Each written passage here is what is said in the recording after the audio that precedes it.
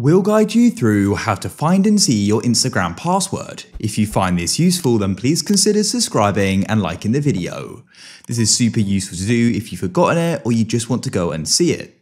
There's a couple of different ways you can do this, and you can follow this on both an iPhone and Android and other devices as well. So first of all, you want to go and check your device's saved passwords. This will vary depending upon the device, but you can often find it in your settings.